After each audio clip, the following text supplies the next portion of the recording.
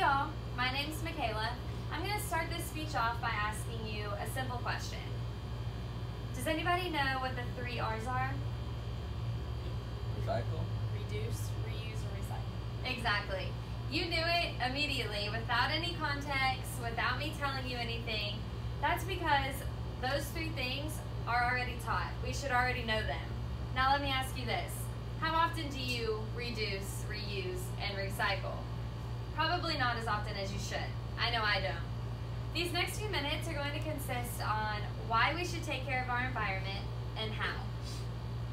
Population and society have a major impact on our environment.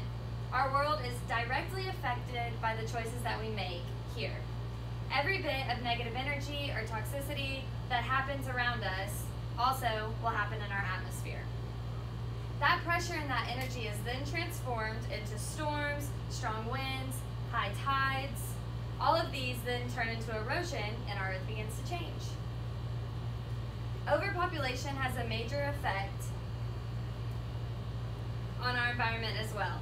As population increases, so does the need for development and resources. Burning trees for new development and the use of fossil fuels both increase the amount of carbon dioxide in our air. That can be detrimental to our atmosphere. There's a risk all around that can harm our environment. We can't stop overpopulation, but there are things that we can do to help out our environment. Now let's talk about how we can make a change. Let's go back to the 3 R's, reducing, reusing, and recycling. I'm gonna go into depth and explain what those 3 mean. Let's start reducing the amount of resources that we use by saving water and not buying plastic cups. Let's reuse anything that you can, for example, writing on both sides of a piece of paper. Recycle your plastics and paper.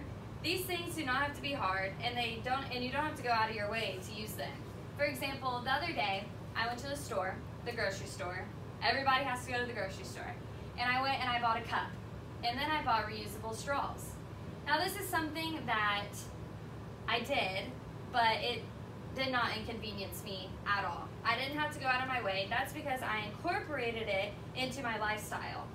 Some other easy environmentally effective things would be picking up trash or just not littering in the first place.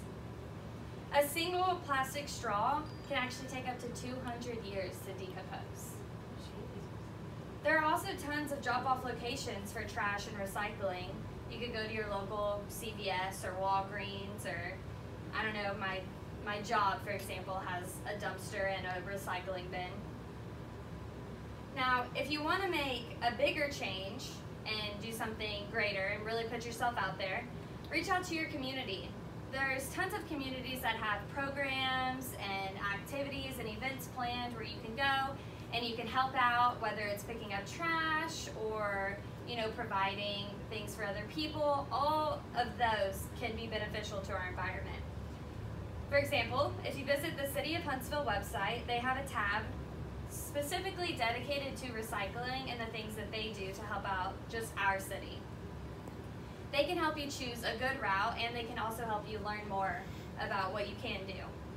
Now, taking care of the environment truly means taking care of yourself because it's all connected in a cycle.